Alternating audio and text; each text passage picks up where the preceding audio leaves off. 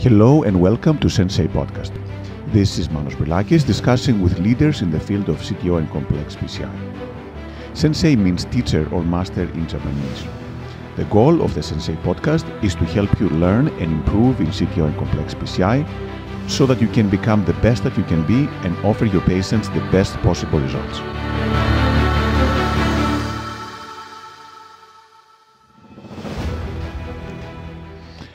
Hello and welcome to Sensei podcast.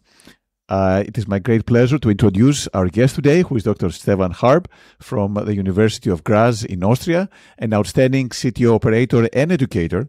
And more importantly, he's coming with us today, although he's on vacation in Hawaii. So shows his commitment to the field. Thank you so much again, Stefan. It's a great pleasure to talk to you this morning. And thanks for getting up so early in Hawaii. Hi, Manos. It was no problem to get up early, and I got full permission from my wife that I will have an hour with you today. Wonderful. Well, thank you. Thank you so much. And actually, let's go straight to the point. And I know that you've built a great CTO program. You've been involved in this for a long time. So tell us a little bit. How did the things come for you? How did you get involved in CTO and complex PCI? How did you learn? What are the key influences you've had in your career? You know, my career, if it's a career at all, Manos, it was very slow and is still ongoing. So maybe I start out with the fact that I wasn't even supposed to be in interventional cardiology. I was like in intensive care very early. And I was invited someday just to see another intensive care unit in Germany. And there I got in touch with Detlef Jäger, who was an interventional cardiologist. And the situation in Graz was like that. You know, we had this university hospital, and in the same building we had like a provincial hospital, just in the same hospital. And it was a little bit of a competitive situation between the two. So we were very early with the echo. We had an echo before the university had the echo, and they didn't believe in what you can see in an echo. And the other thing would be like they had just one guy who would do interventional cardiology for a long, long time together with his boss. And the one guy was actually coming from Estland at a time when Estland was still Russian. And they managed to have a program. He was actually a heart surgeon who had built a program for interventional cardiology in Estland. We're talking about 1990, you know, it's really early. And that guy had a dream. He wanted to be, just at one time in his life, he wanted to be in the United States. So he was applying for scholarship. But he was unlucky. He said he was too red, as he put it. So he was only granted a scholarship for Austria. And then this guy, who was already skilled in interventions, was sitting behind his boss, who had come from Duke University, I think it was. Not from Duke as a faculty, but he was an Austrian who was educated for a short time in Duke to get this interventional program in Graz University started. And now he had that scholarship person sitting behind him and finally finding out this guy can do more than I can. And the two then established the program, the interventional program in the University of Graz. But I was unlucky. I was at the other hospital in the same building, and we were only supposed to do diagnostic angio. You can imagine just doing a diagnostic angio in what we call now non-STEMI and not being able to put a stent and sending that person back to the out of Graz hospital and have him come back for intervention to the university later. It was really a strange situation. And so this is how I got started. You know, I got started in a situation I wasn't supposed to be in interventional cardiology.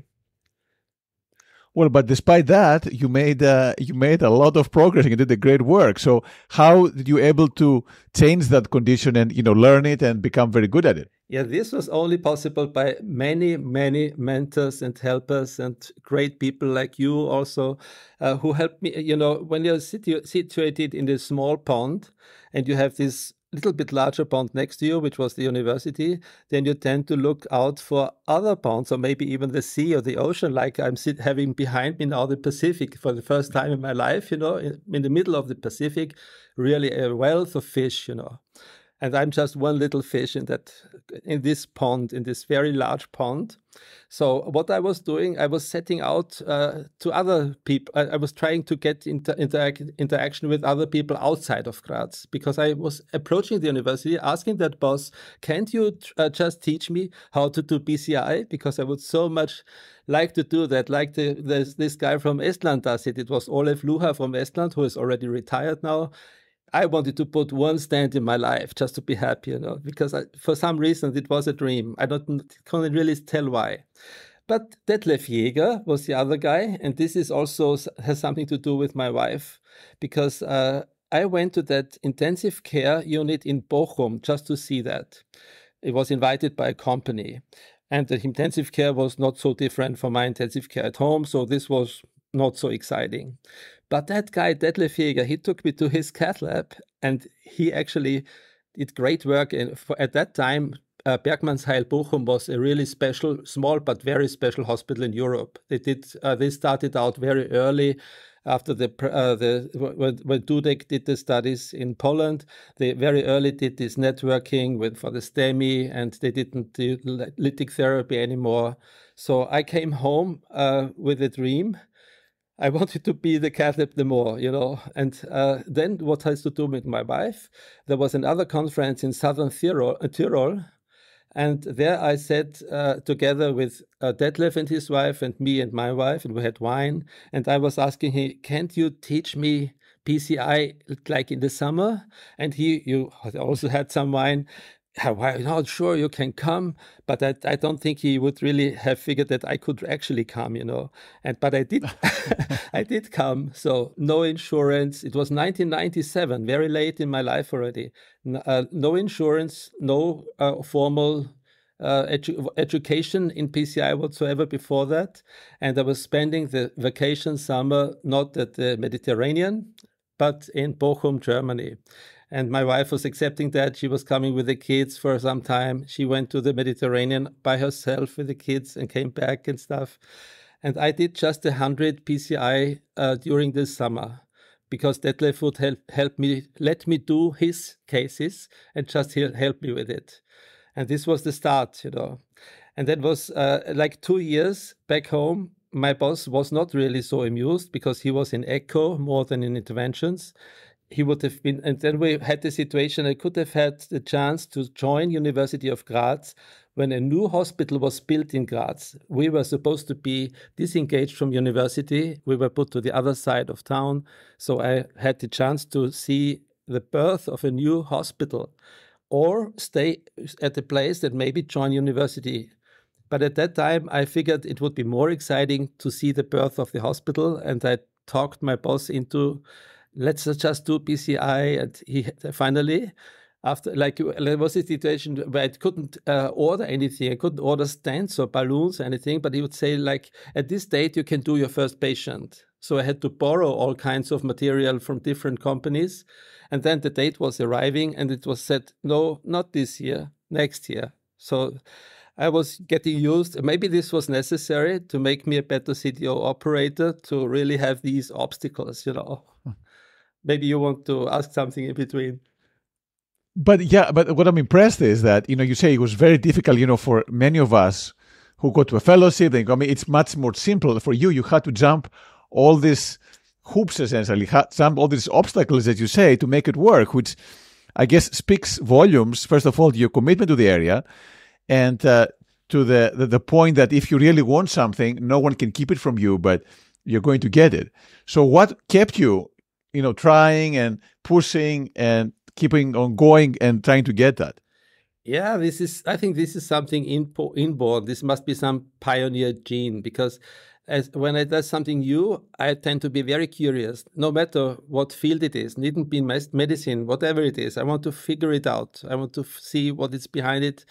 I just want to know about the world. If it's fish, if it's whatever, I don't care. And today it's very easy. You just get your iPhone, you just Google something. My sons are very tough on me on this. Like, I have 2 sons, they're grown up now, and the younger one is in internet security. And when I'm asking something for how to work the computer, so he says, "Why don't you Google it?" He wouldn't, and he made me get into this field more. So this is just an example that I'm very proud of my sons actually, because they are not in medicine. They are doing their thing. You know, they are not impressed by what my father does. Like I was also not supposed to be in medicine. My father is a farmer, a very wholehearted farmer. It was the only thing he could imagine to do, except for maybe being a cook on a ship. And when he was very young, he had the chance to get on the ship to be a cook, but that was not coming into reality as his father died and he had to take the farm. So he was really into farming. So I started out without having a doctor in my family. And my kids start out without not in medicine for sure, because this is Papa's business. You know, it's very interesting. but this pioneer gene to do something new seems to be in the family. So it is some genetics to it, which I guess we cannot do much about it. But you kept on pushing for it. So you kept on asking, and eventually, when did you actually start doing the PCIs, and when you start doing the CTO PCIs?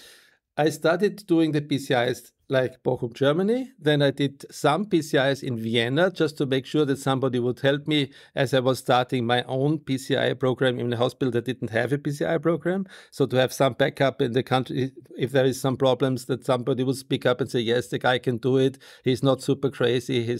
He has worked on it before and stuff. And then came part one by one, you know. At that time, like before 2000, in the last millennium, at the end of the millennium, rotor was not really popular, rotoablation.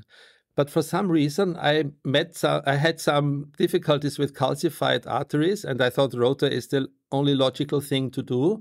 And I couldn't ask my boss, because he said, don't do rotor, because this is patients that are complicated, difficult. It will our numbers will be different. And so I went to Vienna to have my first mentor in rotoablation. And this is very important for my so-called career, because at that place, it was a very small hospital in Vienna. This was the only guy in Austria that really did rotoablation, a lot of it. And I would like have my patients come with me to Vienna, and he allowed me to do the rotor, and he would help me. For 10 years, you couldn't imagine. For 10 years, I was doing that before finally I had a patient I could not be transported because he was in such a bad shape. So I did my first rotor at home in a very exciting patient. On the other hand, well, during those 10 years were not spent in vain. These were 10 years where I got in touch with first Masahisa Yamane. He was like coming to Austria doing cases in that small hospital. So I was allowed to observe a really good CTO work from Masahisa. It was like enlightenment for me, seeing this guy work. I mean, I'm still a friend of him. I'm admiring him. It's just a very special person if you see the whole globe. He's so super excellent and so special and so open to Western world. And so he's a man who can build bridges. And, you know, he is maybe the most important mentor.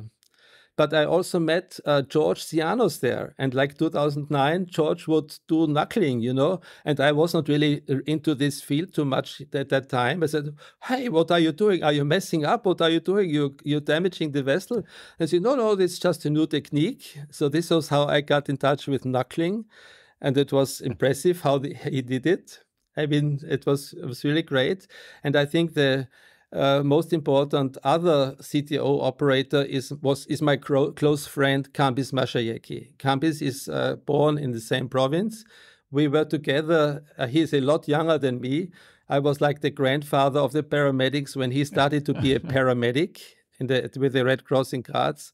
And this was where we got in touch. And then Kambis had also a tough time to get started because in Graz, you know, it was not so popular to have another guy do PCI. So he actually had to go to Germany and had to do autodidactically, just get together all this knowledge and just start out doing CTO in a very small private hospital. But Kambis was helping me a lot because he was coming to Graz, proctoring me, helping me do patients, first just in a private setting, like in the hospital, no spectators. But very soon we decided to why not do these exciting cases and have other colleagues come and observe us and participate. And so in this super small hospital that wasn't even supposed to have a PCI program, we had the first conferences in Graz for CTO PCI. I mean, this was campus naturally. And what I was contributing was I had the trouble with femoral bleeding once. So with femoral bleeding, I actually lost the patient. This was like 2004 or so. Rather late for the radial area, but for Austria it was early. Austria was not radial back then. So I visited Ferdinand Kimini, who became a friend by that also. I'm still in touch, even though he's retired now. He's a very good friend also. Or Marshal Armand, who at that time wanted to have radial access to be a 1A indication. You know, I really experienced how a guy stood up, just a guy from France, from the Normandy. He said, I'm going to work on that. Radial will be 1A indication. He said that like 2005 or so. And I had him come to Austria for a conference, so to get this Radial Austria program started, together with a guy with Thomas Brunner from Vienna. The two of us really thought this would be the thing to do.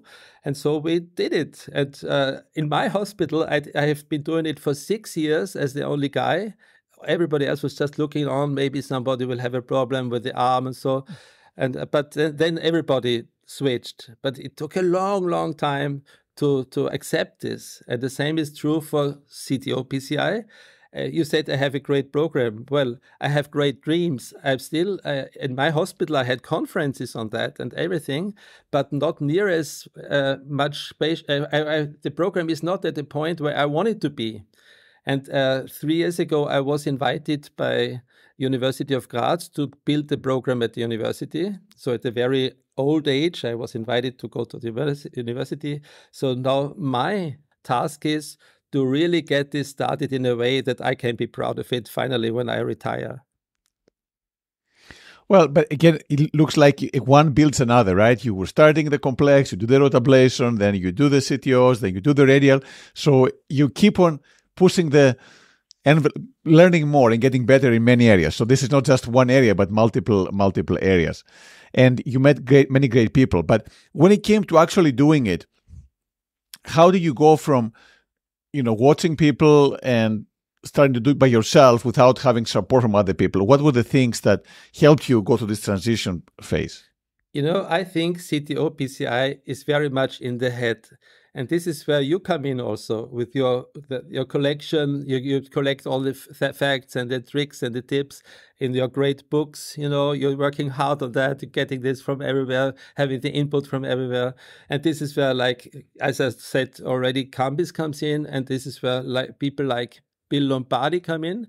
Like I would participate in webinars that would not be at 6 in the morning, but like in 2 in the morning at Austrian time. Where Paul Dierstein was participating and Mike Wyman and also Bill Lombardi. And after one of those webinars, Bill would just drop me an email and say, "Oh, I have the feeling you want to improve. How can I help you?" This was also very exciting. It's also always like that. And I'm very much indebted also to the British Society of Cardiology, not the society, but the people who are the society. There's Mamas, there is Nick Curson, there is Mohamed Egret, I don't know, many. I cannot name them all, but they let me participate like in Manchester in a transradial masterclass and later CCI Live in Newcastle. So what I am alluding to, I'm doing this in my brain. I'm collecting all this in my brain. I have a lot of theoretical knowledge, and my CTO program, part of it still is unfortunately in my brain, but now I have the chance to spread the news more than ever before to like fellows like Alex Achim, who was my first fellow at the university 3 years ago. He was doing his first steps in really good CTO PCI and stuff, and I just added what I could at that time, and now he is together with Gregor Leibongut really doing great stuff, doing science, doing better CTO PCI than I can do. I'm just a like a small part of the system. And I think my main role is to interact with many, like Japanese Slender Club or the Korean Transradia Society. Was all things like a person-to-person thing, not a program-to-program or a organization-to-organization thing. So I have not made any career, as you alluded to, but I am this networker. And so I have this input from somewhere. I look for some input actively. If something is missing, then I try to get things together. And I enjoy a lot that I am just the one that has the shoulders where my fellows can stand on and maybe build it. Well, obviously, very very humble and try to keep things down. And what impresses me is that you have a lot of knowledge, a lot of skills. You build things through a lot of obstacles. But the question that many people want to know is, how do you organize all these things? Because you show in many different areas, and you organize them in such a way that you can actually use them when you need something, either for EDL or CTO, for anything. So how do you organize them in your head and become an expert on this area? In my head, it's completely clear. In reality, it's chaotic. It's it's like the beginning of PCI in my hospital. I have to get a present from this company. Use this tool, for instance. I say I cannot pay for it. Can I try? As I'm Stefan, they let me try. Then next time we might order that. If it's a good thing, it's completely chaotic. I had a little bit more of a system in my hospital, in my small hospital, because after a while people accept, okay, that guy can get this open and stuff, and that they would accept that. But now at the university, it's a little bit different. I have a great partner. I have Gabor Todd. I don't know if you know Gabor. He's a brilliant scientist. And this is all, here I am together with, in a little bit larger bond, with very many people who have a lot in their brain. So it's constant learning every day and constant rearranging what I'm actually thinking and aiming at, because switching the scenery and really going to some other place, it makes you a different person. You have to reevaluate what am I going for? What do I want to do? You have to argue, why do you do this? And the other hospital, they accept it. Okay, we're not interested how he does it, but the main thing is he gets it open. So the teamwork is actually, for me, is now more than ever coming up.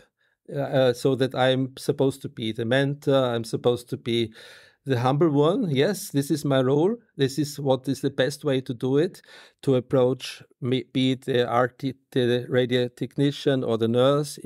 It's not only the doctor-to-doctor thing to make CTO PCI be accepted, which still isn't in the way I want it to be accepted. You really have to get everybody on this boat. And so I can only, like today I talked to you, the other day I have maybe the radio technician that's interested in it, or the other radio tech that says, oh, this whole thing was for nothing because we didn't get it open. They would clearly tell it to me, So I have to really defend this a little bit. And on the other hand, it is worthwhile because especially the critics, like 3 years ago, everybody would say CTO, oh, that takes a long time. It's a lot more fun to do the ECMO thing. It's more dramatic, rather have a person come in with only one open artery, and this is a critical one, last vessel, and we do impeller, and this is fun thing to do, even though the outcome might be a lot worse. But this is so spectacular. This is what people like, and there they have their role, like in battle and war, CTO is a little bit different. It's more about planning, more about patience, not so spectacular, not so much of a difference on the table. Maybe the patient says, okay, I can breathe in better now, but usually the facts come out later when my personnel doesn't see the patient anymore. So I have to do that feedback also to get them find out what this is doing to the patient in a positive way. And then, Stefan, in terms of the cases, like you've done enough and you've done techniques, how do you plan for those cases? Do you look at the angiograms? How much time do you spend? How is your planning process right now for CTOs? My planning process is in a way that I really have to think through the angio by myself, just in private. Then I discuss it with somebody. Then now I have the chance to have a younger guy on the board who is taking this, who is going to really carry this on. And we talk about it together. We make our plans. I have a fellow say, "What would you do?" I listen to that. So I discuss it before I go to the patient. Then there is another thing I took from the other hospital I'd worked in. I had a colleague there who was very much in CT, in coronary CT. So in my small hospital, I had the possibility to see the CT in 3D on screen when I entered the cath lab routinely, not only for CT or PCI. And I'm not just building that at the university now, which you couldn't imagine there would be obstacles. You know, you think it's the most natural thing to have. If you have, everybody has a CT, why not have the information not only in the report, but why not have the pictures on screen before you go to the cath table? And this is actually my task this year, to get this in a good way. It's not easy, you know. They say we never did this, we don't need it, we can do without. They don't acknowledge at this time what a joy it is to see the vessel before you actually open it. So I mean, this is also part of the planning, that I do really meticulously look at the information that is there, not let all the angios, not just last year's angio, maybe the angio 10 years ago. Actually, one patient had a closed RCA for 25 years because they thought at that time that it wouldn't be worth to be bypassed. And then he would always have angina, but they'd say, "Oh no, this is not the problem. The LAD is okay. You have this edema, so you will survive," which he did. But he always had this strange feeling. And 25 years later, I opened his RCA. But it was only possible because I looked at all the angios before, even the very old angio, and because I have to name another mentor, one of the many. I'm not able to name all of them, but one of the most important maybe is Achim Büttner. So in that case, I just discussed the angio with Achim, and he'd say, "Oh, could take this epicardial." And so I would not even have dared to do the epicardial, but he showed me how it would work and which one would be the best. And then without him at the table, just with his knowledge in the back of my mind, I did the case and was successful. Wonderful. So again, that's a great thing to discuss and talk about to people. I mean, communication always helps, both before but also during the case when things may not go the way that we're planning. Do you get nervous, like when you do your procedures? Do you get nervous, anxious? How do you feel when you do the cases? I get excited. I'm looking forward to the case. Sometimes not so much when I'm not having a plan in my head, but then usually I don't start the case. I start the case with a plan, or not with several plans in my head. So if I cannot imagine a good outcome, I tend to not do the case at this time. Maybe talk to somebody else before, because it is something in the head. I think I see this a lot with Kambis. If I watch Kambis working, he's working on a vessel where I cannot imagine what would be the outcome, but he in his head sees it already. It's like a sculptor knows what to put away and what will stay, you know. So he will work with the wires in a quick way, and I would have a hard time watching what he's actually doing. And then finally the vessel would be created, either a peripheral, a crux of the RCA that nobody could imagine how it would look like if it was not for the CT maybe, which often is not looked at. But so if I have a plan, if I have the feeling this will work, then I need another ingredient. The other ingredient would be I need a strong bonding with the patient.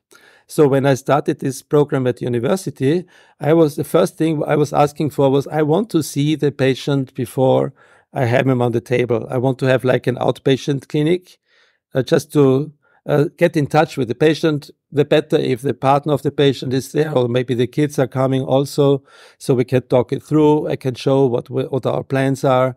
By that, I also see how much risk does this patient want to have to accept to get what, you know, if there is no dyspnea, if there's no angina, if it's just a scintigraphy or something that is pointing at ischemia, I might turn down a case if the patient is feeling well, even though in our community everybody would do it.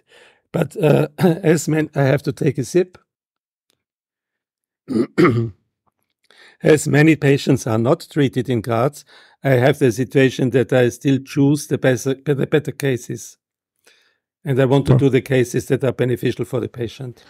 Perfect. So that's very unique. And again, it's a different level when you understand exactly what the patient wants and needs and what are the limitations and the pluses and benefits. Now, are there any cases that have stuck with you, that you taught you a lot, good or bad ones over the years? Yes. I had one extremely bad case that was not a CTO case. This was actually a case, just a regular angio. It was a person who wanted to come to me, wanted to have it done radial at the early stage. And I could not, it was a very interesting situation, and I suffered a lot at that time because this was actually a colleague. And the colleague, before that, a year before that, he came to me with 42 degrees Celsius body temperature. Nobody knew why. So he had some infectious problem.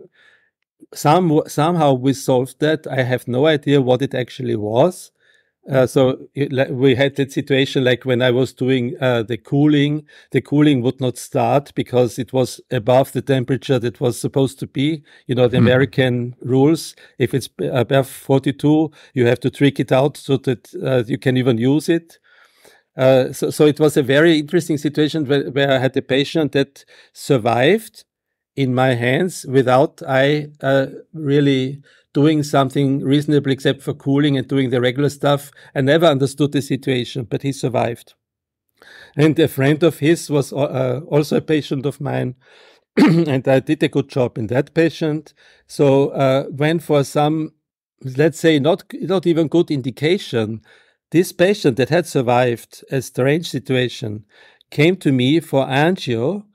The indication was like there was a little bit of troponin during this strange disease, which is not really, today we would know that this is not of no meaning whatsoever concerning the heart. We would not really do the angio. But at that time, we valued troponin very high. We said troponin was early time of troponin, was like 10 years ago, or 15 years ago even. And then everybody thought it would be an indication. To make sure, he even had a magnetic resonance stress echo then. And this did show, the guy even had a party going on because the doctor was telling him, no, there is nothing on your MR. But the other day he would call him and say, oh, we did see something. So make sure and have this angio done. And then he elected me to do the angio because he wanted to have it radial. And I had a heart. He was a very obese person, and we talked a lot while we were doing the thing. And I was doing it radially. It was not easy to access. There was subclavian tortuosity. So I had to use Asahi system, this sheathless system, just to get to the heart. And what I didn't know at that time, because it was already loaded on the sheath, I used the long tip for the left, the long tip JL Judkins curve for the left, and that really jumped to his left main and dissected the left main. And at that time, I did not have the skill to really open up the vessel, so I had to go directly to surgery, and he did not survive. He did not survive. It was really, I suffered a lot. I tell you, this is a situation, if it would have been maybe early in my career, I would have quit because it was so really terrible. It was, but what came out of it, and it was many times in my life like that there was something I did mess up with, it wrong. You know, from that time on, I think I was the most careful interventionist the year after, and anytime I would just diagnostically approach the left main, I would do it in a super careful way. And I still am very careful at this step. I never do it roughly anymore. And I also have to, this was also an incentive to learn how to get something open that is closed down in a way that you cannot easily open it. So I developed, or I found that others had tried to put a microcatheter there to get it to the false lumen, put it on suction, put the workhorse wire around it. Just a simple technique that is very helpful in such a situation. Or like Cambis would have taught me, just go retrograde in a case like that. But for that, you have to acquire special skills. So a very bad experience, which made me suffer a lot. really made me very enthusiastic about finding out ways what to do in a case like that. And this was almost a direct road to the CTO PCI. Not so direct that I would be in a fellowship program, but whenever I heard anything about situation like that, I would pick it up and really put it in the back of my mind to have it ready. And then when it comes to doing those cases, now that you've done them, you teach people, you do the fellows and everyone else, what do you find the hardest thing to teach when you have new operators or new fellows learning this procedure? Yeah, I think this example that I just put right now, if I watch fellows the first day, I'm so concerned, hopefully they don't mess up the left main. So I really have to breathe a little bit. So, okay, because you have to have them do it. And okay, now I know how to fix it, so it's easier. But these are the things sometimes I'm over concerned, maybe a burden on the young fellow that they will say, well, I haven't done anything wrong yet, so what are you concerned about? But this is also very tough for me. I have to learn this. I have to work on that, to let go and still be helpful. So, and maybe there is another situation that fits this. Not so long ago, it was already on the university, so it was within the last 3 years, we had a daycare patient come. And daycare patients usually are not in a bad shape. They're in a good shape. This is where they are having this in a daycare setting. It's not quite true anymore because we don't have this in-hospital setting anymore available for patients. So we do daycare also with more complicated patients. But that patient, the situation was like that. My fellow then, and he was not so experienced at that time, he just approached the left main, and what you could see just as something like a stump of the left main, and it's just about, and then the pattern came to my head. Oh no, he dissected, and I was outside in the control room. I washed and dressed, but the patient did feel okay, there was no problem. So the left main was occluded, but there was no problem. So I calmed down again. Okay, it's a daycare patient, just has an occluded left main, no problem. Let's see what's going on with the right. And as you can imagine, the right was really a large vessel and really going all the way to the left main, and all was depending on the right. And this guy was a wood chopper. So the only concern he had when he took his chainsaw, he was a little bit breathless lately. And when we saw the echo was like 20% ejection fraction. I personally thought this would be an ischemic problem. At this time at university, some people say, well, this is to just do this heart failure therapy. It's no need to open up the left main. There are very many interesting viewpoints nowadays that some people believe in valsartan, sacubitril a lot more than in opening up left mains. And we also, this is also nice at the university, you have the surgeon right next by. You call the surgeon, they will be here in a minute. And so we talked about it, but the surgeon would say, well, this guy has like 20% ejection fraction. I don't want to do this. If you have a way to do it interventionally, you do it. So we planned to do that, which was not easy because it was right in the middle of the COVID time. So we had almost no chance to have this. We had a chance to have this daycare patient for 2-3 days in our hospital, but it was a weekend. And as they started heart failure therapy, he was feeling better. And so on a Saturday, one of the colleagues decided he is good now and the patient was feeling fine. So let him go home. And this is what he did. So with the occluded left main, with just depending on the right, and with good heart failure therapy, they sent him home. And I didn't have a chance to get him for a CTO PCI, which takes some time to get the slot for him. And he abandoned his therapy, came back a month later, and then we just did the case, and we thought maybe we can do it antegrade, so we don't need the impeller. But it was not possible. We could puncture through with the confianza, but it would not be possible to really get into the vessel distal of the left main. So then I decided to do this the other way around, to really come from the right. this was rather easy to do as long as you stayed away with a guide. So if you only went in with a microcatheter, because as soon as you approached with a guide, he would pressure would drop and it would not be possible. But we actually did this case retrogradely. And this, what I learned from this case also, I'd say, when you then try to do the connection, then you find out what is really depending on this retrograde was actually the circ and the diagonal, much more than the LAD was not a problem. But the last meadow was the circ, and this was a big circ. There was like a 3.54 millimeter circ and a large diagonal. So I did this case just in a way that imperfectly connected. I opened the left main, connected to the diagonal and to the circ, and let the diagonal, let the LAD as it was. And I did not work on the LAD that day, but did it in a stage procedure later, which was good because I had to do like almost 2 hours of work only on this LAD, even though it was simple because it was now accessible, but it was so calcified. So it had allowed my wire to go through as a marker wire, but not more than that. Maybe this was an illustration how his work is going on. So clearly you're doing, very complex work and you build a wonderful program, but how do you keep yourself fit and able to do all this? Do you exercise? Do you meditate? What do you do? Manos, I did a great job on that up to 3 years ago.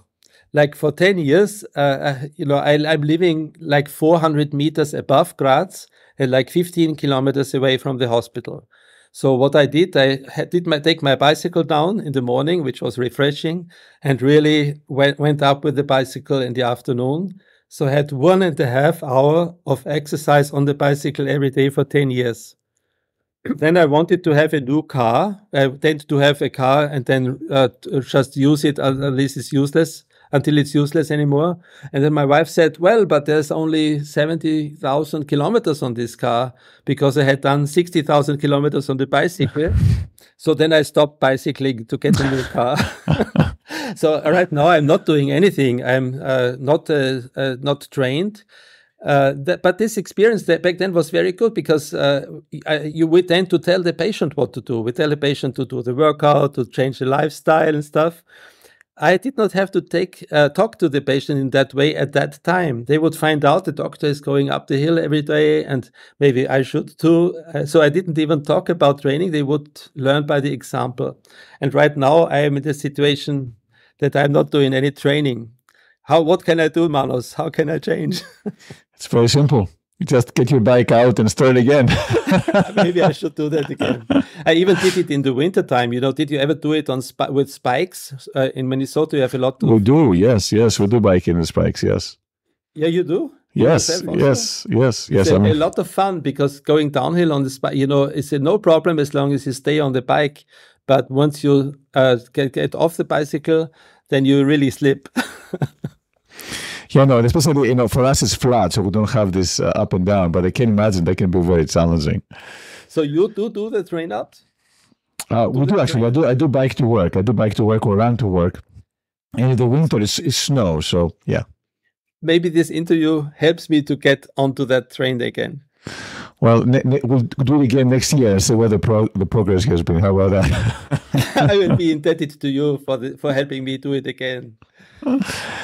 How about any favorite movies or any favorite books that you may have? Movies, I don't see many, not really. Books, I do have audiobooks, many audiobooks. I would have always an audiobook ready, or maybe several of them. So if I had some waiting time or I'm driving the car or something, I would have it in the ear. Even on the bicycle, I even learned Italian by ear, having this just podcasts in my ear. And then I tended to read Italian books like Niccolo Amaniti, the Ce la festa cominci or something like that. I tend to read books that by authors who try to be as honest as they can, even if it's maybe then satirical or ironical, but they should be as honest as they just as they feel what their surroundings are, how they see the world, how they see people. I want to learn more about relationships between people. and it's always fun to do this in another language, in another country, because then it's maybe a little bit different than what the typical setting was. Maybe I have to say something I'm not asked. I think that the main thing in my life, what shaped me a lot was 1 year as an exchange student, very close to your area in Des Moines, in Grinnell, Iowa, actually, in Grinnell, Iowa, where I could, as an 18-year-old, just have this extra year, not even academic. It was just, I did high school again. It was for nothing, it was absolutely useless. And it didn't even contribute to my retirement payments, as my then teacher in school told me. But it was so important to step out of the frame of the farm. The farm is very, let's say, it's putting pressure on you. The farm is hoping that you will be the farmer. But I wanted to have something like a new field. I wanted to get rid of the farm in a way. And this, even though I was on a farm in Iowa, you couldn't imagine, but it was close to Grinnell College, and I was participating in activities there also. So it made me find out what I really wanted. So this I wanted to tell also. This was a very much determining where I was going to go. You will never know. I guess every effort goes towards something, no matter what it is.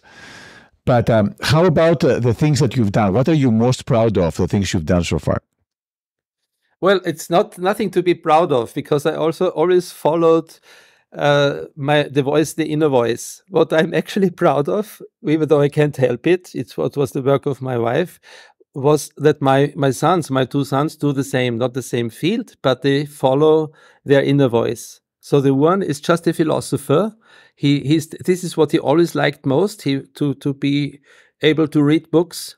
Both appreciate a lot that they can have university as a source for knowledge.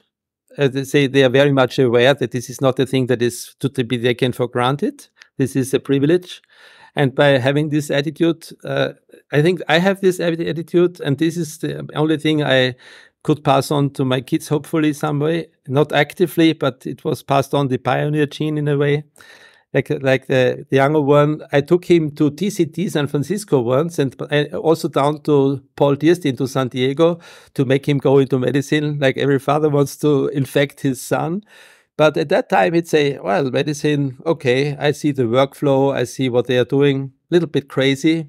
I much more like what is behind the curtains, like TCT has a lot of IT going on. It was very impressive even at that time in the Moscone Center. He was an Apple freak. His idol was Steve Jobs at that time. So this was actually the motive to come with his dad. He was like 18 at that time. And then he decided, no, medicine is not my thing, but IT, that would be great. I'm proud of my sons. And I'm proud of my wife, who is very strict in many things. Like she doesn't need anything. She says, like, I say, let's go on vacation to Maui, she'd say, why not go to Italy? It's also warm and nice, But then finally she would say, oh, if you really want to go. And now she's enjoying it. And the whole thing is built around a meeting where we will meet again with Bill Lombardi in Seattle. So the first time I was in Seattle was actually also with my wife when she was pregnant, when I was 26. I had bought a car for $500 in Maine. And then we drove all over the continent and down the I-1 and back to Denver. But we also went to Seattle just for one reason. She didn't even go. She stayed at Longview, south of Seattle, because we had friends there. Friends that hadn't been friends before, but we just had pushed the button and say, here we are, the friends of the friends, and can we stay for a while and stuff? So they became our friends. And I would drive up to Seattle because there were the most famous paramedics in the world at that time. And I wanted at that time to improve paramedic system in Graz.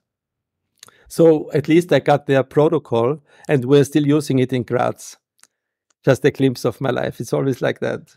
So it's amazing that, you've taken you so many places, right? You were in Iowa, then you were in all the U.S. What were you doing in the U.S. At 26? Was it just vacation, or were you training, or?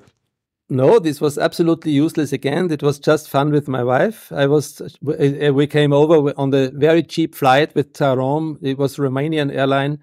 Like we had the seat in the back where there was a lot of smoke. You remember when they still smoked on the? No, you're too young. You don't remember. Too young.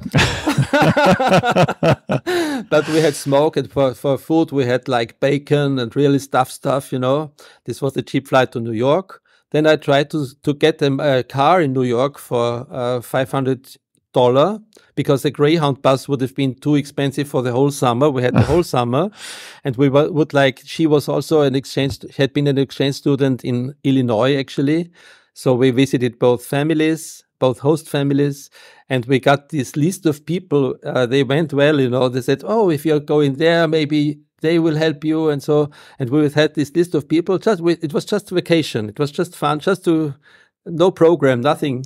But it was impressive, and I remember every single day. And I really have to say, even more than in the year when I was an exchange student, at that time I was maybe more involved in what I was wanting and stuff. But on that tour, I really appreciated a lot American hospitality. You really can go there, push the button, say, "I'm the friend of the friend. We've never seen you. Can I stay with you?" And we would have a nice talk. We'd have dinner together. We'd have breakfast together. We might stay another day even. And this is something I don't think would be like that in Austria. Well, again, that's also, I guess, thanks to you that you'll be doing all these things, that, you present yourself in a friendly and nice way, but you're right, people are very open. And what are the exciting things? It looks like every year, every few years, you have a new thing that captures your imagination and your will, and you're moving on and you're learning and doing things. So what is the next thing for you? What is the next thing on your list? Yeah, well, I try to cope with artificial intelligence. I haven't used ChatGPT so far, but my fellows do. So I have to find out what is written by them and what ChatGPT is writing. But they tell me they are very open. So, I remember the time when we had a telephone booth and now we have this smartphone. I was joking at that time, maybe kids will be born with a screen on their forehead so that we just touch a little bit here or something like, maybe we have chips implanted, I don't know. I expect maybe that we will be useless as interventional cardiologists, just like the gastric surgeons had been useless from one day to the other when the PPIs came up. I'm ready for that time, because then maybe the next project then would be to get aboard and learn how to surf. Or maybe what I have missed out so far, I'm not actively playing any instrument except for the flute. I would maybe want to do some learn music, So maybe it will be something completely different. And I'm a little bit puzzled by Bill Lombardi, as he's talking about retirement right now, which I can hardly believe for that guy. And I'm very interested to join them in the session just in a week later or so, in the week to come. And because I am 62 now, and I cannot really think about retirement. I don't know, maybe I had a little bit of trouble with the eye lately when on the flight from Tokyo to Vienna, I had this strange point jumping around, and then I had to be lasered in Graz.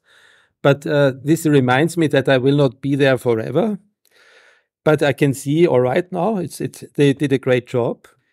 So sometimes I remember something reminds me that this will not be forever. But as long as it's going on, I try to get more into education. Maybe I also try to get more into contact with R&D of the companies again, because I had been with them in my early days. It was a lot better, this bridge, and then it was unpopular for a doctor to be in touch with a company. It was almost to be like a shameful thing to be in touch with industry, which I think is crazy, because they suffer just as much as we do. Like if people develop something, invent something, build something, get permission that it is used in the cath lab, it takes like 5 years, 10 years. So, and then we use it and we say, why didn't they do it differently? So I see a need that there is a bridge. Also, I hope I'm able to build bridges, and a big bridge to R&D, to build that together again, is one of my projects. Yeah. So you have lots of things ahead. But if you had to summarize, so any few key points for the people who are starting now, the fellows or early career interventionalists who want to follow your pathway, become good at complexity or PCI, what would be your top recommendations? I'd say do only things that you are interested in and what you really like. That might still imply that it's not easy. But if you want to find out, go ahead, approach people who think they know, get away from your hospital, try to build your own style by exposing yourself to different people. Like, it's great, Manos. I'm so happy that you have me on the boat with these very special books you are writing, that just by being allowed to review them a little bit and go through them, it opened up my mind so much. It helped me also find the people that know better. So for the youngsters, do not be afraid. Approach people, write an email, ask questions, be serious, be honest. Don't do it for fake. Don't do it for just to show. But if you really want to find out, you can find out on this globe. You can get there. So there is no barrier that you cannot overcome if you want to do that. This is maybe the message. Well, Stefan, again, this was wonderful. I don't want to abuse your kindness too much. It's time to go to the beach now. It looks like the birds are out there and the sun is coming out. But thank you so much. It's been, again, such a great pleasure talking to you today. Thanks for all the great insights. Look forward to seeing you next week in Seattle. Thank you, Manos. Bye-bye. Thank you. Thanks. Bye-bye.